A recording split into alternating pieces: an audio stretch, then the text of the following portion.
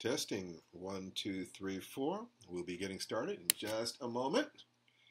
But meanwhile, just glad to see people out there.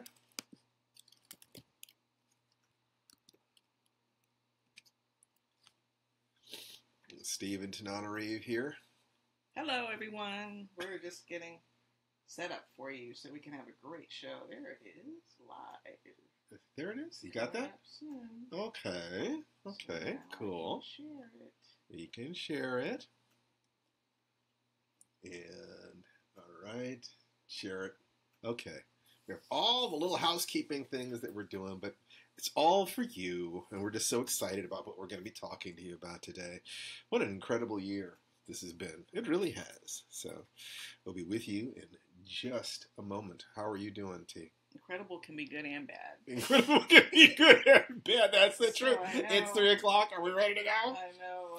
Yeah, well, I guess let's go live. All right. Let's go live. And testing 1, 2, 3. And we are live. Hi, everybody. Hi there. I'm Tananarive Dude. And I'm Stephen Barnes. Welcome to Afrofuturism Live, our broadcast on Facebook Live, where we talk to you about the wonderful world of Black speculative fiction, also known as Afrofuturism. Afrofuturism. We're going to define it. We're going to show you how you can be a part of it. We're going to tell you why it's important. We're going to have, a wonderful time here today. We're having fun. And we're always glad to see. Let's see who's hooked up. There's Joshua and Howard and Rochelle and Michael and Angela. Thank you, everybody. And they're, all the people that are watching now and are going to be watching later on. We love you. We're just delighted that you're here.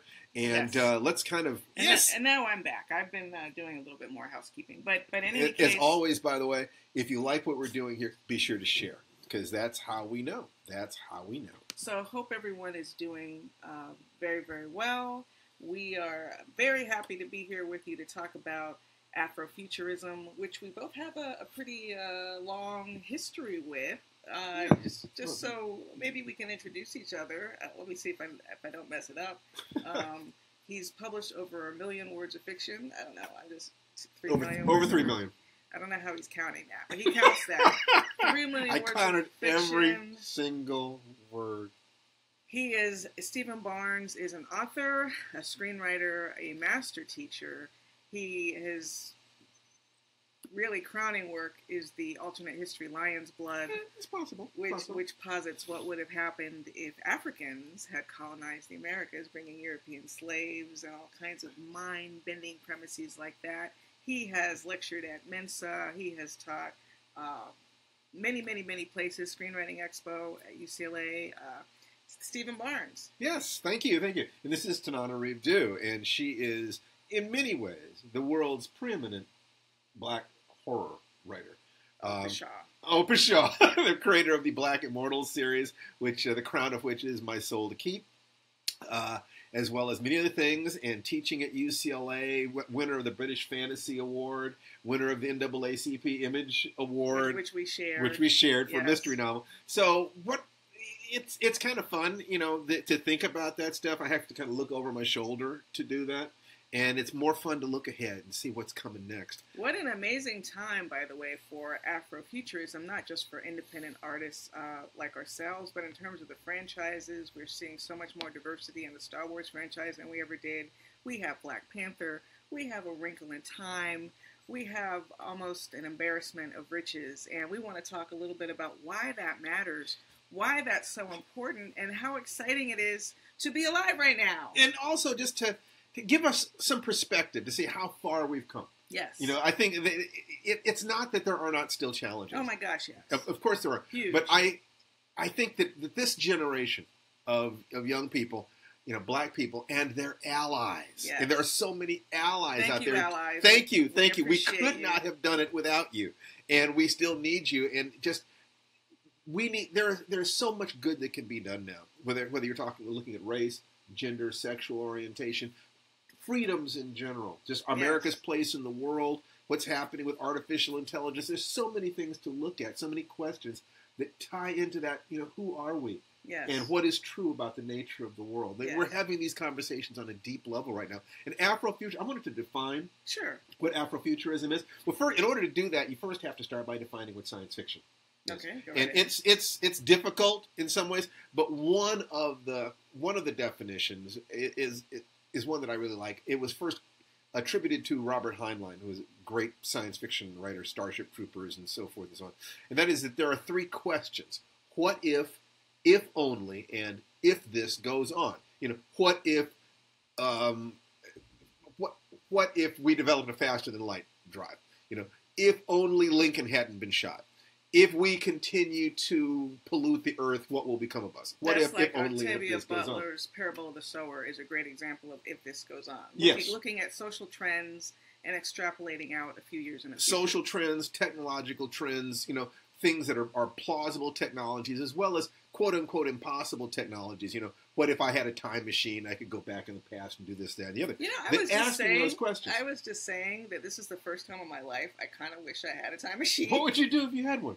Go back pre-November 2016, Aww. or even farther back when my mom got sick. But I never did understand the fascination with time machines because as a black woman, it's hard to imagine an earlier time period that would have been better. But on a personal level, there's some things absolutely. I wouldn't mind going back for at this point. So if that's science fiction, or if that is one way of looking at science fiction, then the what if only, if this goes on, science fictional premises and questions and queries and perspectives applied to the African diaspora. Yes. What happened with colonialism in Africa, what happened with slavery, slaves being brought here, and it certainly started, and the primary mover has been Black Americans. We've been searching for our mythology, for our culture, trying to create. That's a big chunk of what was specifically taken away from us. You take away the names, religions, culture,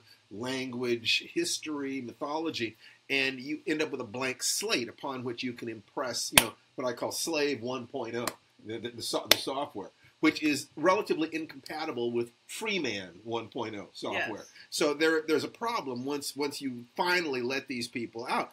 And I think that black people, like all groups of human beings, are attempting to ask the questions: who am I? Who are we? What is true about our place in the universe? Science fiction does that. As opposed to, by the way, so many lies that have been told about us. Yes. So not only are we trying to find out who we are, we're trying to shed the lies that a lot of us have even internalized. Well, I mean, you can't...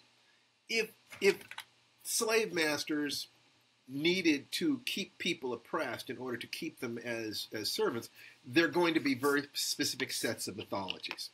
And I remember very, very clearly when I was in first grade, and I enter into first grade, and the teachers break us up into reading groups. Mm-hmm. And I went to one reading group. A lot of the other black kids were in that reading group.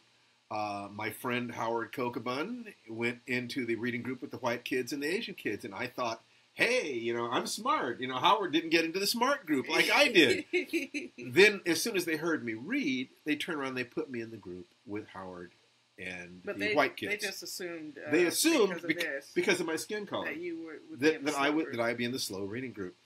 That's part of that mythology that we're talking about. It's a lot to crawl out from underneath. Yeah. And science fiction is the mythology of the 20th, 21st century. Yes. It is saying this is who we are. We are creatures of mind and heart. And up until we're gonna get into that, but that's just as a basis to get started with. Afrofuturism, the black speculative arts, you may call it, is the science fiction, fantasy, horror, magical realism of the black diaspora. And yes, dreaming a better world. And as a matter of fact, that reminds me, and speaking of dreaming a better world, I am the daughter of civil rights activists. I don't know if my father, John Dew, is watching, but if you are, hi, Dad. I'll see you soon. And my late mother, Patricia Stevens Dew, who died in 2012. Now, you see her pictured here during protests in Tallahassee, Florida, where she was arrested many times. On the right, you see her at a theater protest in 1963. My father's picture is, you can see his profile if you know what he looks like, right under the "When Mars Invaded Earth" sign. But on the left, here she is being dragged away, again after an arrest. Now notice she's wearing these dark glasses because she was tear gassed at the age of 19 during a protest march. And from that time on, and I mean the whole time I knew her, she was wearing dark glasses to protect her eyesight. And my mother was one of these people, you can see she was willing to put it all on the line, facing arrest, facing beatings. My aunt Priscilla Kaza got kicked in the stomach during a protest. They were willing to put it all on the line to build a better future. And that's the way she was. Because, you know, when she was a kid, all she really wanted, like all kids do, was to believe that she was, well, first, all kids like to believe they're special, number one. But at the very least, the world beats that out of us. we want to believe we're equal. You know, we're human, right? We're human. And in 1954, when the Brown versus the Board of Education decision came down, she just knew integration was going to happen immediately. And she started working from the time she was in high school to prepare her school for integration. Well, she never actually got to see an integrated school. Brown never reached where she was growing up in Florida by the time she graduated and went to college. So basically, she decided, since change was slow, she was going to create change for herself, which is what led to starting that core chapter, the Congress of Racial Equality, with her sister and starting these protests. And I'm telling you, it was only my mom and her sister and a handful of people who started the movement that turned into those big crowds that you see in that picture in the right. And the way she processed her trauma from being manhandled by police, from being tear gassed, from being called the N-word, and I'm sure at times from losing hope, really, was through the arts. She was a huge horror fan. So it's not a coincidence that her daughter, Tanana Reeve, would also take up horror, you know, writing horror. I have a question for our audience. Reading horror, sure. How many of you have used fiction, movies, music to process powerful emotions? If you've ever had that experience where you were just, you're feeling something that is so horrible, or in some cases so positive, that you need to do something to get out of yourself. If you've experienced that with fiction, with books, movies, I mean, just give us some likes and let us know that you also understand that art can be a doorway through which you can express or escape your emotions. And my mother told me when I was growing up, thank you for the likes coming in. Thank my you. mother told me when I was growing up, I went to jail so you wouldn't have to, which frankly I've still taken to heart. It's really one of my life goals not to go to jail. I'm terrified of the kind of encounters that she had. But she used horror to de-stress. She taught me to use horror to de-stress. And in becoming a part of that Black speculative fiction world, I was introduced to Afrofuturism and the wider meaning of what that is. It's not just like, for instance, with horror, you can take the trauma of fictitious characters to sort of leach out your own personal trauma or make sense of your own personal trauma. But when it comes to futurism, that real-life world building my mother was doing as an activist, that is a very, very specific goal. That is a very specific objective. And in this photo, you see me with the great Angela Davis. That's amazing. And I met her earlier. I met her in 2016 at a conference called Black Women Rise in Florida. And she talked a little bit about Afrofuturism within the context of being an optimist. Because here's the thing. Angela Davis has more reason. She's been arrested. She's been accused of murder. She's been considered a radical. I mean, her life is full of reasons to be pessimistic.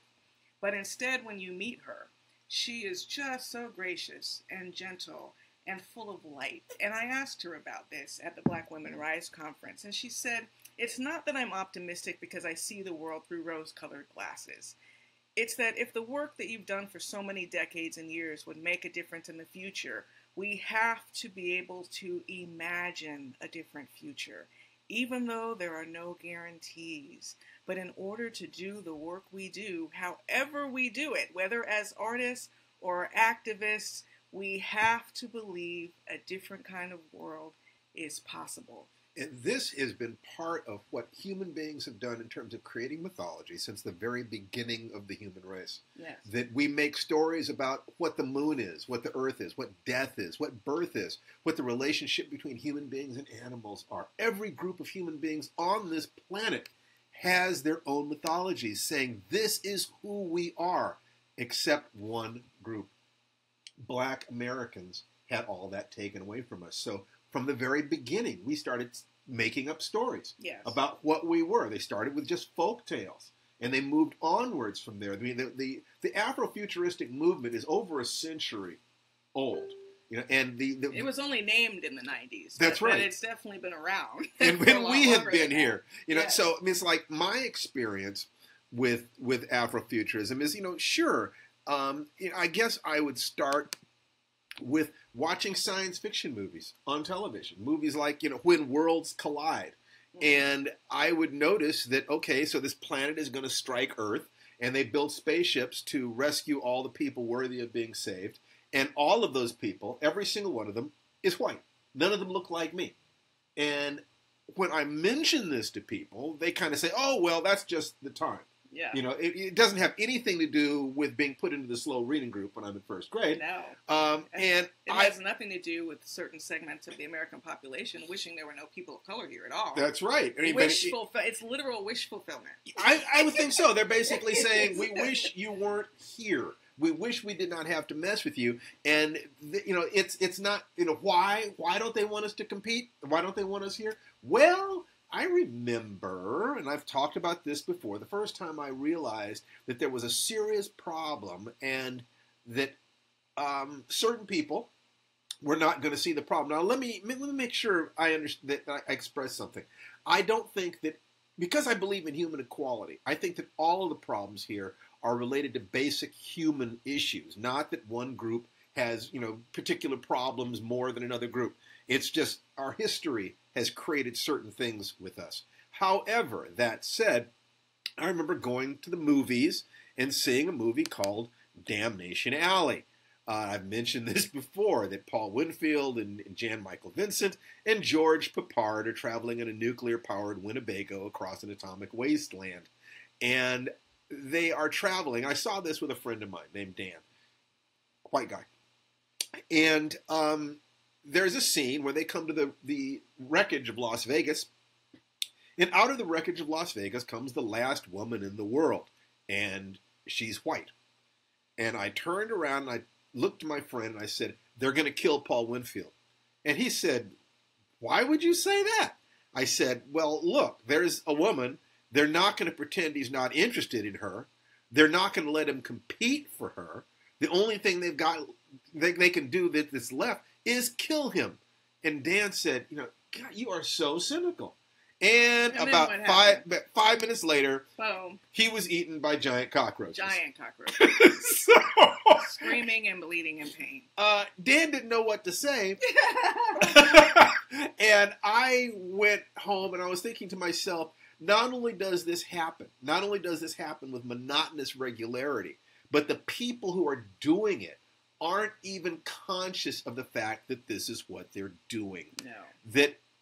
And I remember seeing, images like Uhura in Star Trek. Yeah, this is like probably, I'm trying to think of it, my first exposure to science fiction, period. Right. Okay, not just on TV, but in literature or whatever, was probably Star Trek. And Lieutenant Uhura, played by the wonderful, talented, and beautiful Nichelle Nichols, became that image of a potential version of me in the future, sitting on the deck of the Starship Enterprise, the communications director. Now look, they made fun of her in the movie Galaxy Quest. The Sigourney Weaver character was sort of the Nichelle Nichols character, and she's complaining that she never does anything except repeat the captain's orders. Right. But when Nichelle Nichols got sick of repeating the captain's orders, and she complained about it, Dr. Martin Luther King encouraged her to stay on that show. Yes. Why? Because representation matters. It totally matters. Images matter. And I'm so glad she did stay on the show. She has inspired so many people to sometimes to create, sometimes to actually join the space program. The thing about art is that once you put it out in the world, you don't know who's touched by it. You don't know where it can go. It takes wings and it takes flight. And it really is on one level like the oxygen we breathe.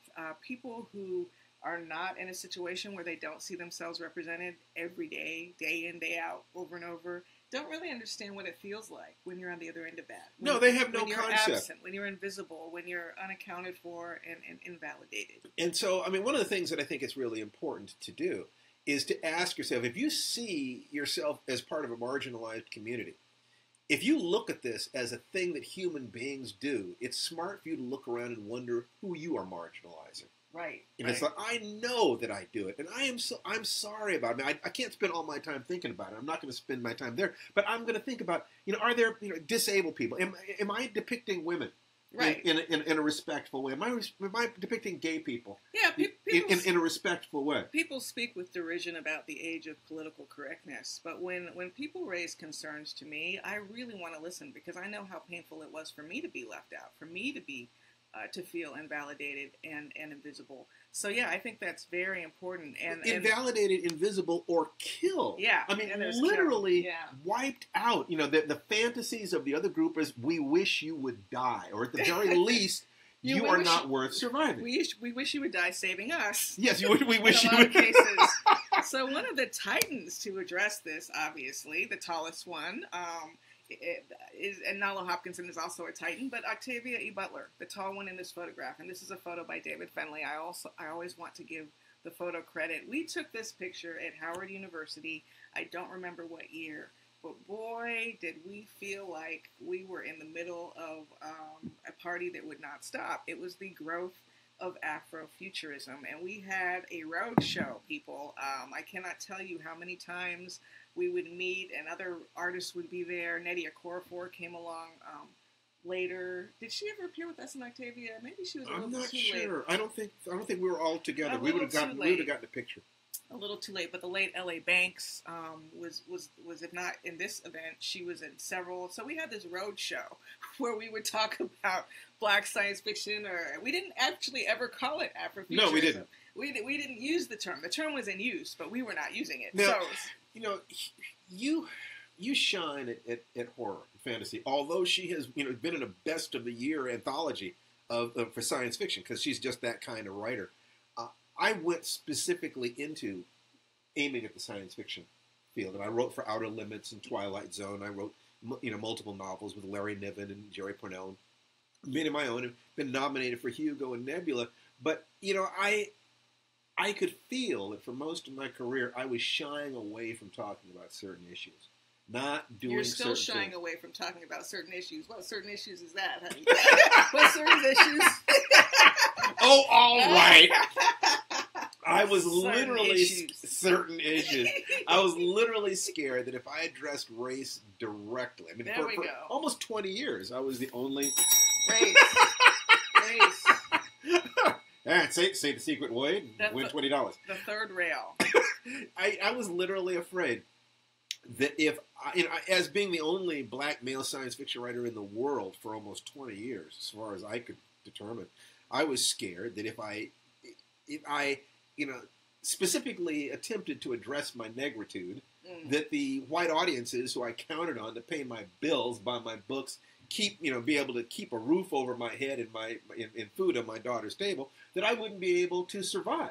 So this led to feelings of being inauthentic, feelings of betraying myself, feelings that, I might as well be one of those guys that set the roaches on Paul Winfield, because I was not being true. I was not being honest, but I was scared.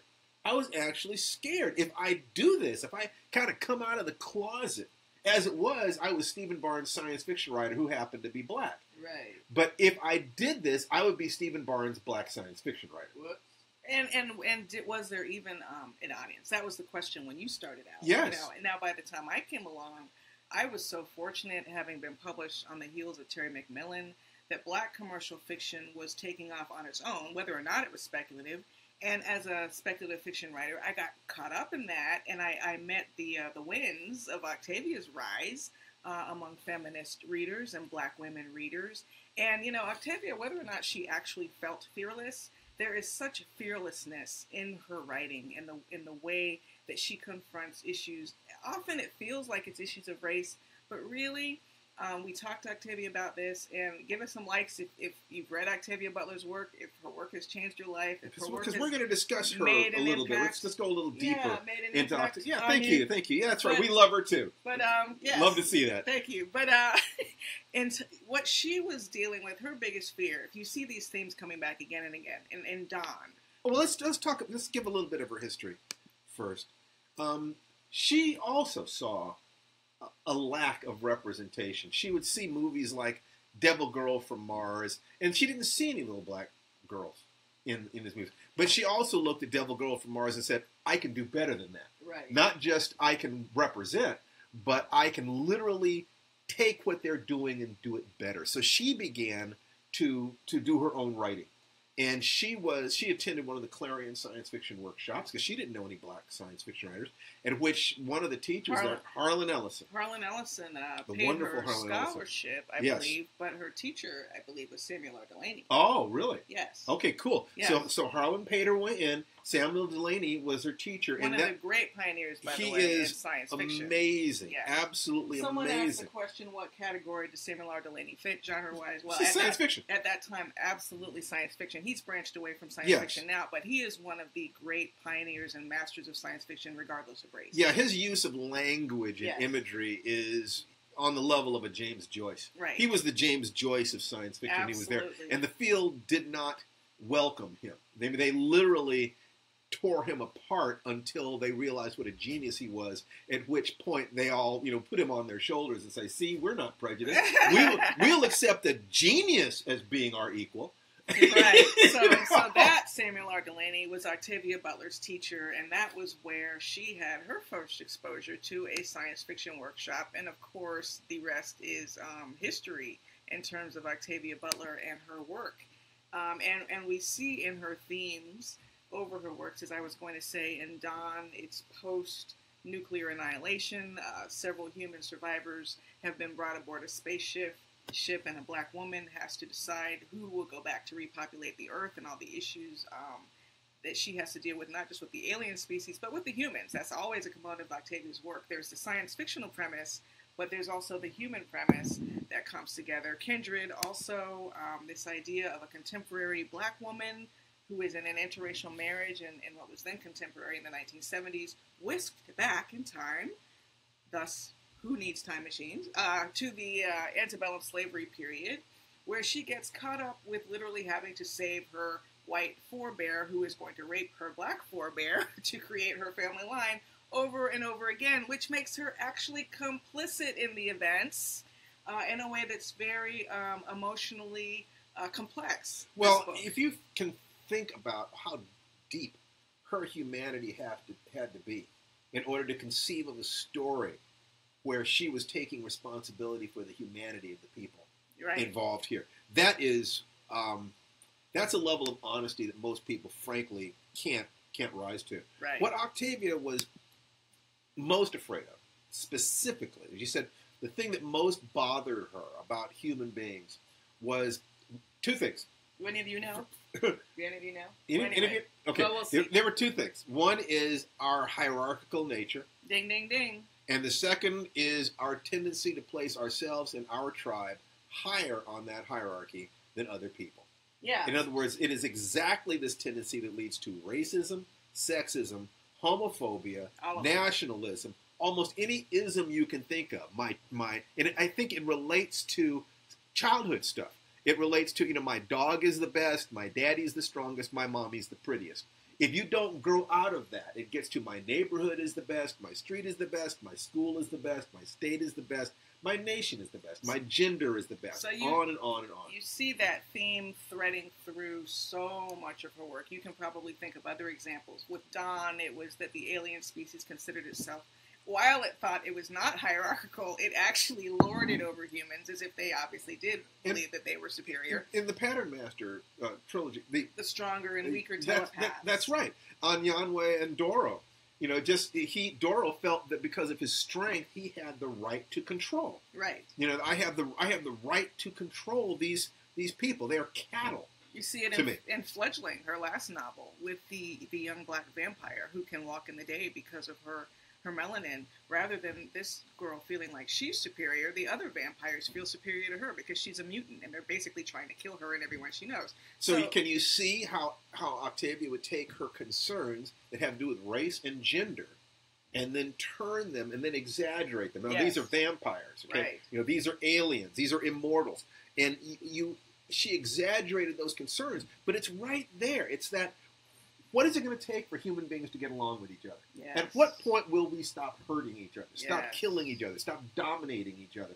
And she took these ideas and she grounded them in science. She studied biology thoroughly. If she was writing about, biological species, plants, animals, she would actually take a trip up the Amazon to do field research. Right. I have just so much respect for a mind that operates that way. She would ground it because she has this passionate urge.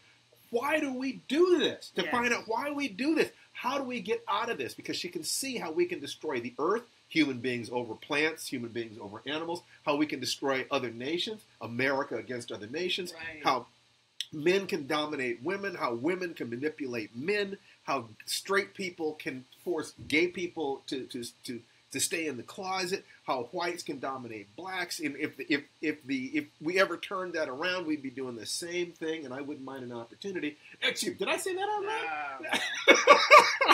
In any case, that's what a lot of people are afraid of. Of course that's what they're afraid of. But the truth of the matter is, when people have equality, they just want to live their lives, generally.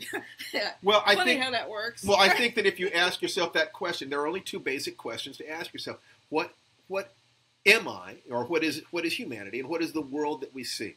And I tend to believe that, Maslow's hierarchy of human needs says that as soon as the fear is removed, when you stop being hungry, when you stop worrying about a roof over your head, you start thinking about emotional connection. You start thinking about, that the things that we really want on the other side of fear are joy and love and connection. Sure. So most of the violence, most of the ugly things that happen because people are afraid. And Octavia, we talked about this with Octavia, that her work wasn't always coming from a place of optimism. In fact, we talked to her. It most certainly was not. You've been concerned. Some people have labeled you somewhat pessimistic, and she was like, moi? But she knows, she knew. It's really hard even to still talk about her in past tense. She knew that she was working out her own fears, not for herself so much, but for humankind in her work, hopefully holding up a mirror to us through all these different kinds of stories, so we would stop in our tracks and think and maybe not ruin the planet. We talked about climate change. Well, we talked about politics and philosophy.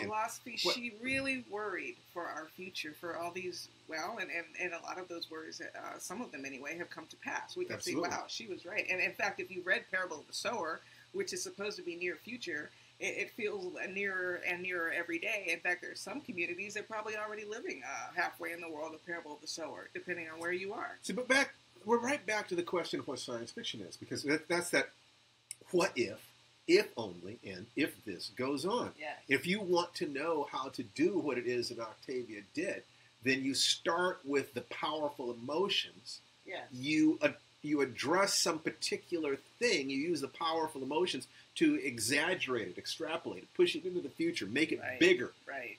And then you tell a story about that bigger, clearer world. You do that, and the majority of the science fiction that people have praised over the years has in some way or another asked questions about what the universe is or what human beings are. Now, science fiction has often been criticized because it spends too much time thinking about the machines, not enough about the people. Right. Octavia was deeply humane. It's all about the people. Deeply humane. All about the people. All about what are we? Where are we going? What are we doing to each other? So, who are we when we're telepaths? Who are we when we're slave owners? Who are we when we're in interaction with an alien species, or we are the alien species? That's right. Who are we?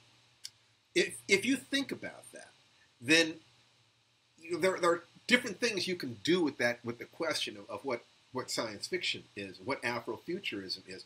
You can imagine the future in which things get worse, and you can address that. Or you can think about the future in which we've gotten past it, and you can help us see how we did it. So if you're a pessimist, then put that pessimism out there. If you're an optimist, show us how we got it right. Octavia tended to give us more warnings than anything else, but she was always giving us a sense that if we can connect with each other emotionally, that love and connection is a way out of this trap that we've got, that trap being these basic perceptions that we have that force us to say this, not that binary thinking. Yeah. This is not that. This is better than that. this is worse than that. This is higher than that. That is one of the core ways of thinking that most people fall into. If you look at Facebook and look at all the political arguments on Facebook over the smallest things, you cannot look at that without seeing people just think that their point of view, their tribe, their group is not just different from, but better. And that the amount of death and suffering and slavery and just the horrible things that we have done to each other out of fear and out of saying that other people are less than us cannot even come close to being calculated. So that's what I see as what scared Octavia more than anything else. Yeah. Now, and luckily we have art to help us process all of this. And if art has saved you over the past few months, let's see some likes and some hearts. If art has made your life better, your evenings better, your days better, I know it has for mine. Oh my God! Yes, absolutely. Without being able to turn on a movie, open a book, or actually create something. It's like that creation is massive for me. We're going to talk a little bit about creation, but we've talked about the fear that Octavia felt, and I wish so much that she were here now, that we could have conversations about what is happening now because of people like you, because we can do shows like this, and there are podcasts and shows and books. The fact is that from that original group of just a few of us, there are now so many creators that I can't even come close to keeping track of how many there are. And it's so wonderful. It's hard for me to even tell you how much it matters to me. We're talking about get in touch with those emotions. Get in touch with those emotions. A very simple model of how to accomplish the things that you want to accomplish in your life. And this will all go into how fear can be turned into power. In the middle, you see what? What is it that you're trying to accomplish? To the right, it says why. Why do you want it? Why do you want that thing? The why, the emotions are the energy. They're the fuel. It's like, talking to my son. He says, I want him to do his homework. Well, why does he want to do his homework? When you're a kid, you do your homework because you don't want to get spanked. In other words, it's an avoidance of pain. But what the education process hopefully does, the thing that I want for him more than anything else, is that he'll get clear on what he wants to accomplish in his life and find his own reasons to want to do these things. Because only after you are clear on what it is you want and why you want it does it make any sense to ask the how. Right. So now let's take a look at that hierarchicalism and the fear that Octavia had. We're going to show you how somebody is creating a bridge to the future, a positive future, with that. One somebody. I mean, now this, obviously you saw the protest photos, if you were here earlier, from my mother in the 1960s. Well, our protests haven't ended. The NFL players have had protests. There are young people, Black Lives Matter, still having protests because, there are a lot of reasons, but most famously is the police violence and police shootings against unarmed black men, women, even children. And not just blacks. Native Americans are very high risk for these kinds of police shootings. That doesn't get the same publicity. But POC in general. Right. POC in general. And what's the most horrible thing to me is not just people saying it's not happening. It's people trying to say that these black people protesting don't even believe it's happening. That they're not even willing to grant that we are being honest about our fear. They don't have to agree that it's happening. But they actually will tell us that we don't mean it, that it's just political theater, that the denial is so deep, the inability to wrap their minds around the possibility, well, maybe these people do believe that they're being threatened. Maybe these people do believe there's something to threaten them. That's a step in the right direction, because then you can at least ask, is it a legitimate feeling? But if you're just going to say you're lying about it, you can't even ask the next question. So the danger is that the underlying hierarchicalism in a community will lead to differential valuing of lives. Right. That is why Black Lives Matter is important, because of the very hierarchicalism that Octavia Butler was afraid of. This is that fear in the flesh, in flesh and blood draining into the gutters in our cities. And people saying, not just it's not happening, but saying, you don't even believe it's happening. Right. And there's such a misunderstanding because there's so much ignorance about those statistics. There's so much ignorance about wealth gap and educational gaps and all sorts of ways that institutional racism really does continue to suppress blacks, that when they hear Black Lives Matter, they hear only Black Lives Matter. When in fact, if you know anything about what's actually happening, you know it's Black Lives Matter too. That's right. Black lives also matter. They pretend not to understand that that's what's being said. When you say blue lives matter, we know blue lives matter because if a cop is killed, there's a parade. Oh my, yeah, you know, they will actually stop the world and honor the worst and highest charges, and they won't rest until they find you. That's right. Whereas you could be an unarmed kid, like this poor child in Texas, leaving a party, and shot just for literally no reason, and it's hard to get justice. I think in that case, that's Jordan. His name is Jordan, and I believe that there will be justice in that case. But it's rare. So look, so what we're saying is that you start out, you feel fear, you feel anger, you feel outrage, and you say to yourself, "What do I do with this?" And you can just support art or political causes that relate to this, or you can do what a very what an amazing young man named Ryan Coogler did, which is he created a small film called Fruitvale Station, based on the police killing of Oscar Grant and in the Oakland area. Now, what is this coming into? This goes directly to that question of hierarchicalism. It is saying, let me humanize this young man. Right. Let me put some heart in there. He's not just a thug. It's not just an accident. This is a human being who was cut down. And was loved and had a future that he was entitled to. See, this is what art does. Art is a communication from one person's heart to another person's heart. And if you write a story about this, and the person on the other end of the story feels what you wrote, then your work of art has been successful. Well, Ryan Coogler created a little movie. And the trick with working up into Hollywood is that you start with tiny movies and you move up to short films and small films before you go for major films. But what he did was he took his passion, he took his fear for himself, fear for his children, fear for his family, and he put that passion with the skills necessary to make an award-winning small film. Fruitvale Station. And it really did help open a lot of people's eyes who were, in fact, in some cases, completely unaware that we had this problem with police violence. In this case, it was Metro Police. But, anyone with a gun can be a threat to people if that person with the gun is afraid of you literally on sight. Now, what he did was he took that. In that question, how do you stop the violence if the violence is based on a hierarchy that says that you are less human than me? You create images that humanize. He did an amazing thing. He took his win with Fruitvale Station and he created a heroic image that was connected to one of the most dominant cinematic mythologies in American history, Rocky. Yes. And he created Creed. Now, Creed was not just hugely successful.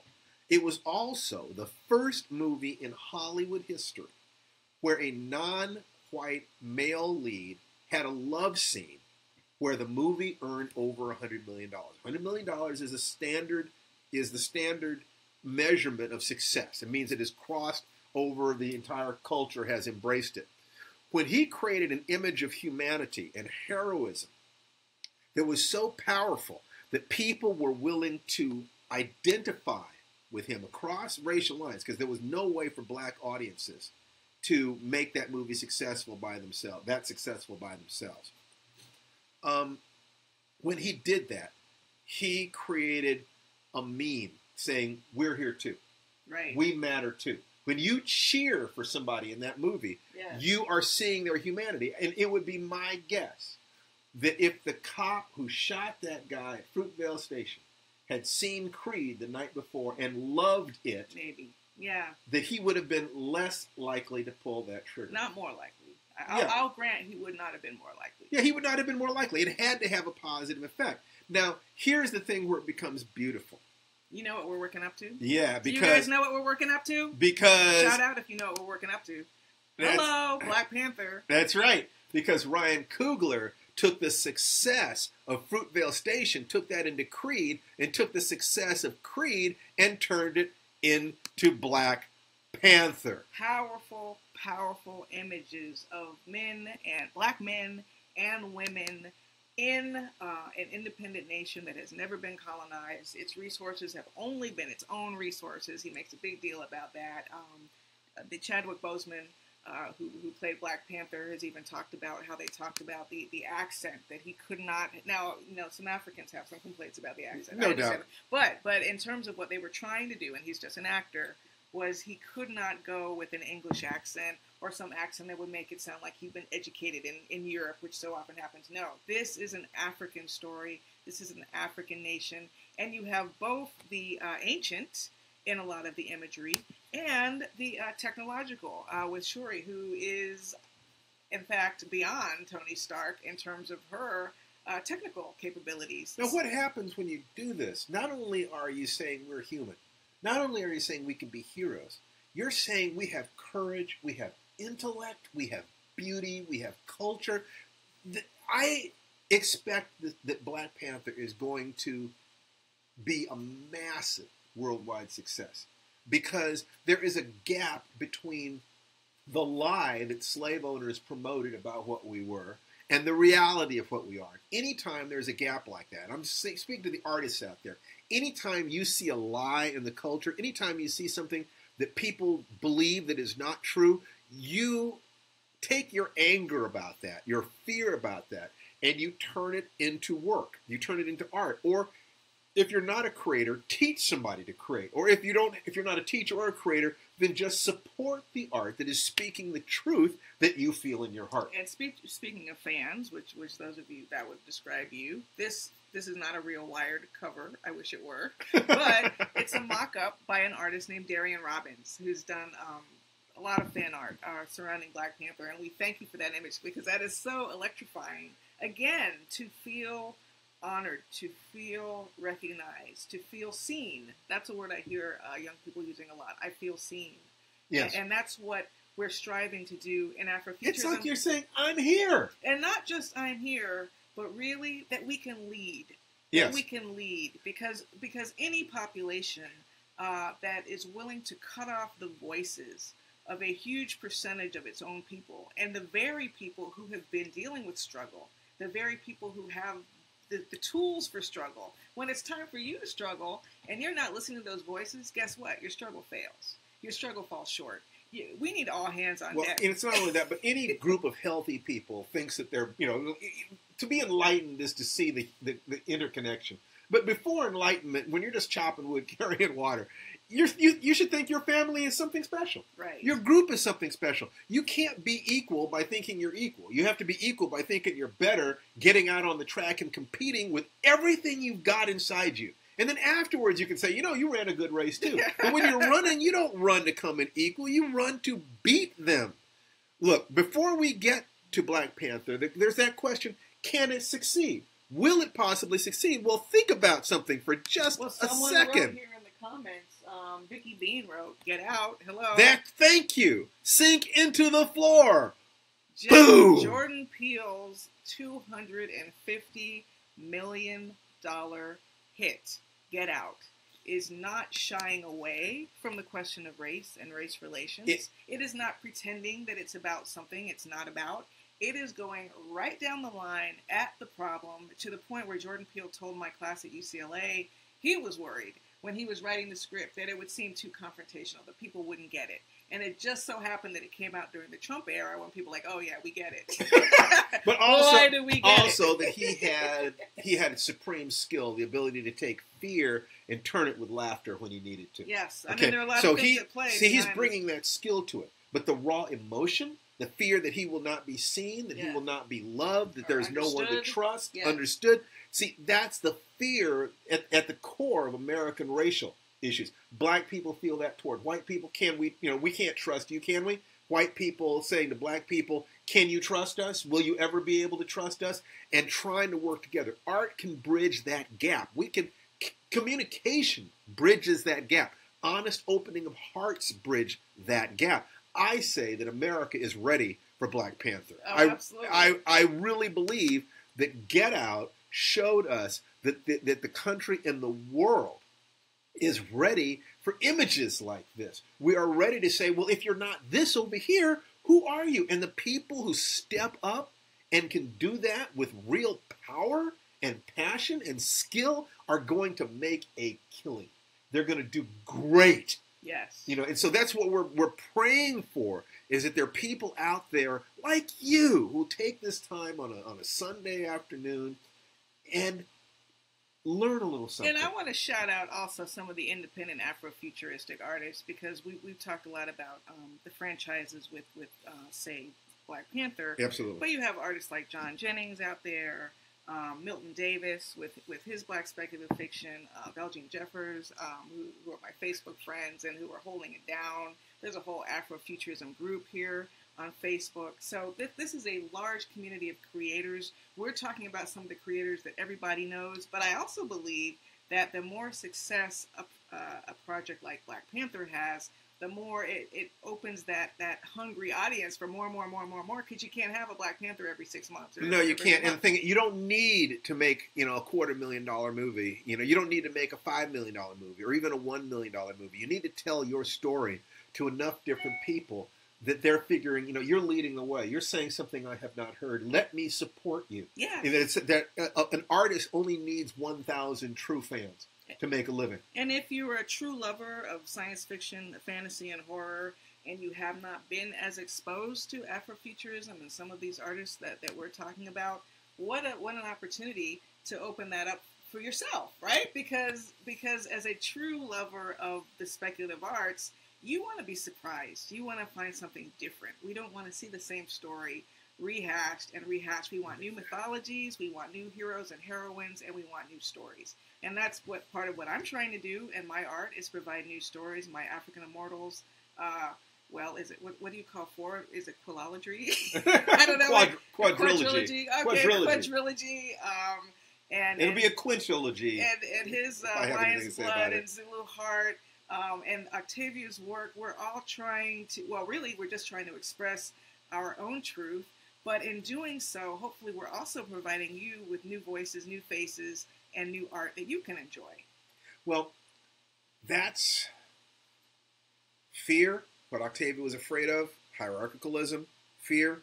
This is how you take that fear, that emotion, and change the world. What do you want to do? You want to create art. Yes. Why do you want to create that art? Or enjoy art. So that your children can live in a better world, so that you're not afraid walking down the street, so you can express the joy or the wonder you feel at the universe or whatever. But just make sure you've got this thing you want to do, and you've got this reason you want to do it. Now go out and work your butt off. Yes. So this is the time, people. This is the time. There's never. This is not hyperbole. There has never been a time to be a creator of speculative fiction as a person of color, or really probably anyone. Well, yeah. You don't even need to. You don't need Hollywood to make movies anymore. Right. The potentials are so huge right now. Yes. The technology has made it possible for you to go directly to the audience that you're trying to reach. But what you are going to need is what? What are you looking at? His shirt, Black Panther. Okay, go on. I didn't mean to interrupt. Sorry. No, it's okay. You can interrupt me like that anytime you want. This is the time. This is the time. It is. We are the hope and the dream of this land.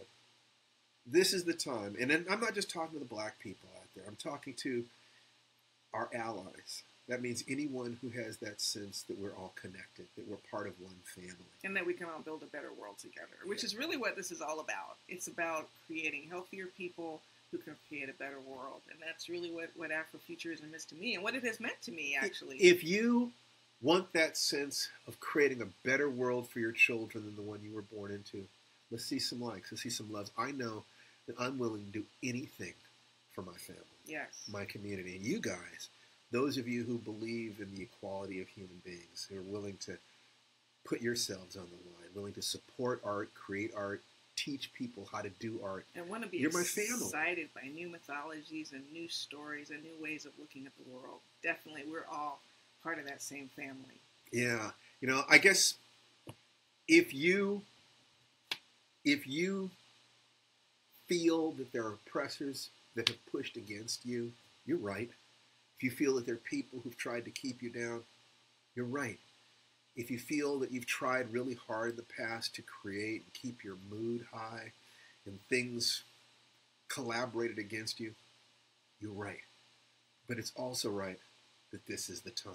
There's more than hope. There's opportunity.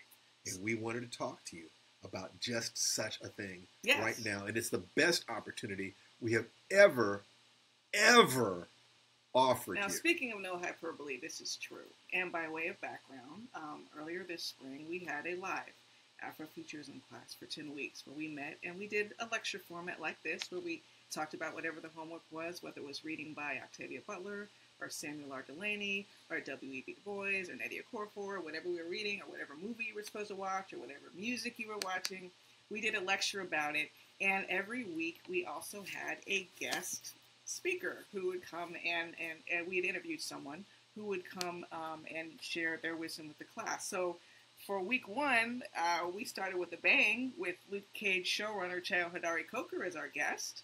And we were talking about Intro to Afrofuturism with George Clinton and Luke Cage, and we went to Sun Ra and W.E. Du Bois. So we had guests ranging from Nnedi Okorafor. You see her on the top left. She is a superstar. Yes, she is. Right now, my little sister. We talk about Get Out, and we had an interview with Reginald Hudlin, the director, who did Boomerang and also did Django Unchained, and a producer of Django Unchained. Cosmic Slop. Space Traders. We looked at Ava DuVernay's documentary 13th and interviewed real-life superhero. You see her on the top right, Bree Newsome. Yay! Who, by the way, is also an artist and creator. She has a terrific short horror. Because you have to understand the history of America in order to understand how to create fiction that relates to that history, that is rooted in who it is that we really are. So it's a 10-week course, and now it's all digital download. So you get the lectures, and you get the interviews, and you get the homework. You do it at your own pace, so you don't have to worry, oh my gosh, my schedule is too full. You'll have the links. Do it when you can. No one is going to push you except yourself. And in that course, what you get in that course is the 10 weeks of classes, the interviews with the artist, the recommendations for movies, books, short stories, art, and music, all digital download. That value would be more than $1,200 just for that course, a 10-week course. And if you're wondering about, what it means, what it feels like, because Rory Still said, I love this class. Afrofuturism has been a powerful tool in helping we as peoples of color, to quote Hamilton, write our way out of the oppression that would try to annihilate us. I must say that Tananarive and Steve are two of the most engaging teachers mentors that I have ever... Oh, that's so sweet. I can't even read that out loud. Oh, it's too nice. Okay. Well, I'm going to read the one from Misty Newton. And obviously you can see she's one of our white students. So when we say Afrofuturism is for everyone, we mean that. Several of my friends asked me if I felt the class had been worth it, if I had learned things that I would apply in my own writing. My answer to both questions is an emphatic yes. Now, we go beyond just what Afrofuturism is and how to create it as a technical thing, because we go into what's called self-care for social justice writers. This is an emotional care kit. And whether your issue is learning how to focus properly, learning how to go into flow state, how to heal yourself emotionally, how to deal with fear, how to summon creativity, how to relieve stress or banish insomnia. Insomnia, people. There are a number of different tools that I've created over the years that make it possible for me to have written 3 million words in over 30 novels. Without losing my mind in the process. And the collection of tools, MP3s, if you were to buy those things separately, it would be at least $240, probably more. So that's our first bonus that comes with the 10 weeks of the Afrofuturism class. That's but there's another bonus, which is one of my very favorite. This is a lecture. The 3 greatest mistakes new writers make. I teach at Antioch University in the MFA program. I teach at VONA, Voices of Our Nation's Arts Foundation, the writing workshop for writers of color. And I work with a lot of beginning writers. So this is especially for new writers, but sometimes those of us who are older writers need to hear it again too. So that's my lecture, the 3 biggest mistakes new writers make. Now we go far more deeply into an issue that a lot of artists have problems with, and that is, how can you make a living creating art? And it can be a difficult thing because the artist creates from their heart and then hopes they can find a market. The business person finds a market and then tries to create something for it. So art, for an artist, marketing can feel like prostitution. It can feel like you're not being true to yourself. But it's possible to create art ethically. It is possible to market ethically. And I went to a dear friend of mine who's a Sufi master and actually created a course that applies spiritual techniques to marketing, so that if you as an artist need to understand how this works from an internal point of view, that we actually can open the door to you being able to understand marketing and sales for an artist or a person. From a spiritual perspective that gives you permission to succeed. So just to break it down, we have the 10-week Go at Your Own Pace digital download Afrofuturism course. We have the self-care for social justice writers or warriors, however you want to call it. The 3 greatest mistakes new writers make, my MP3, and also the spiritual entrepreneur. So if you add all of that together, that would be more than $2,300. That's a lot of money, though. That's a lot of money. It really is. It's really, and here's the whole thing. I'm going to warn you ahead of time. We're not going to charge you that much money. I don't have the heart for it. And one of the things that we realized that if we charged what it was worth, only rich people would be able to afford what we're doing. We did not want to go in that direction. What we have done is we've gone all the way in the other direction. So we had that, we had 2 choices, and our choice, even though it's worth over $2,300, is we're taking the second option. Right now, we're making this entire course available for only $99. You read right, and 99. Quite frankly, I don't feel like it's a good idea for us to offer as much in there as we're offering right now. But the fact is that was the package. That was but we've been offering that package at a higher price. Some of you have seen this webinar before, so you know. We were offering it for $249. We offered it for $297. Yes. We're offering it, so. This is literally the lowest price we've ever had for this particular course on Afrofuturism. And by the way, there's another bonus. It's not even just the Afrofuturism, because we're including all the extras that people got at the higher price, including the complete Revolutionary Writing 6-week course. Again, this was a live course. We did it for 6 weeks where we had students live, and we talked about all of the issues that writers face when they're trying to write specifically to create change in the world. So it could be about how do you use theme to amplify social justice issues while not losing the meat of your story and your characters, storytelling in general. Again, it was lectures and guests, and we had some great guests. We had Zach Stentz, who wrote Thor. We had Effie Brown, you know that name from Dear White People. She was a producer, but from Project Greenlight, where she took Matt Damon to task. Daniel Jose Older, who's pictured on the far right. Some of you know him. Nisi Shaw. Yes, Nisi! Kay Tempest Bradford spoke on writing the other. Say you want to be more inclusive, but you're afraid of making a mistake.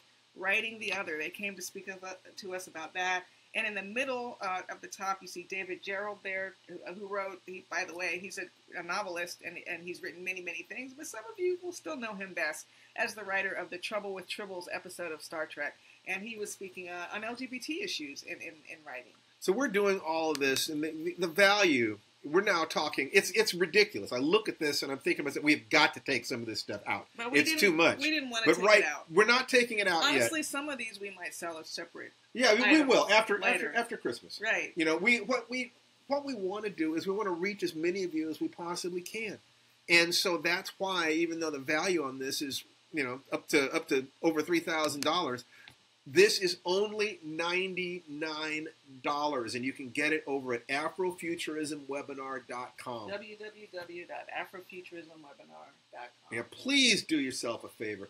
I can promise you, it will never be cheaper than this, and in fact, as soon as we get through with the holidays, I'm pulling some of this stuff out. There's a lot. There's a lot. There really is. And we're very proud of this. And, there's a 30-day guarantee. If for any reason you don't like what we're offering you, just let us know. We'll give you your money back. We're just trying to do something good here. Other courses can give you academic understanding of what's going on. But Tananarive and I are actually in the trenches every single day, creating Afrofuturism, creating dark fantasy, creating the things that connect our mythology. I'm writing a science fiction story right now, that is helping me process the political times that we've been living in. So yes, www.afrofuturismwebinar.com. We have another testimonial from Denny Upkins. Yes, it says, after each class, I felt galvanized to tackle my writing, and as a result, I have made sales. If you're serious about taking your writing to the next level, then I cannot recommend this class enough. So, God, and then Jenny Underwood, her 10-year-old is watching parts of the Afrofuturism class with me and already wants to write when she grows up. Thank you, and Tananarive Du, for helping me to teach my family. And we've gotten so many comments from people who think that, that the package is just amazing, that the price is just amazing, and that has really touched my heart. I want to find the way, going into 2018, I want to make sure that people who want to support the art, create the art, or teach other people to do it, know how to have that opportunity to do it, because it's been such a huge, it's had such a huge impact on my life, my world, and certainly Steve. That's how we met. It made my life. We literally met through Afrofuturism. Yes. So we're creating the work and we're sharing the work, but we also want to help you either just further appreciate it or use it to inspire you to create your own work. Or That's your right. kids, or maybe you have a student who's a standout, and this would be the perfect gift if they've earned it, if they've earned it. If they've turned in all their work and they did what they were supposed to do. But really, that was what we wanted to share with you. We're really excited about this price. This is the first time we've lowered it to $99, and we love the idea that so many people get to experience it at that price. Please share this with anyone who is a writer, who's interested in Afrofuturism. Or a fan. It's worth more than 10 times as much as we're charging for it. I swear to God.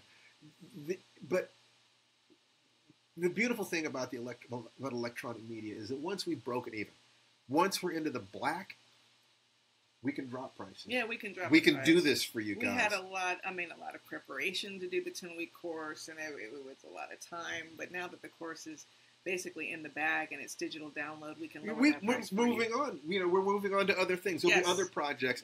But on this project, too, yes. This is our way of saying to you, we love you guys. We want you to succeed. We want you to support the artists that are out there. Let us help you. www.afrofuturismwebinar.com. Thank you so much for spending your time with us. Go out and create. Have a wonderful, wonderful day.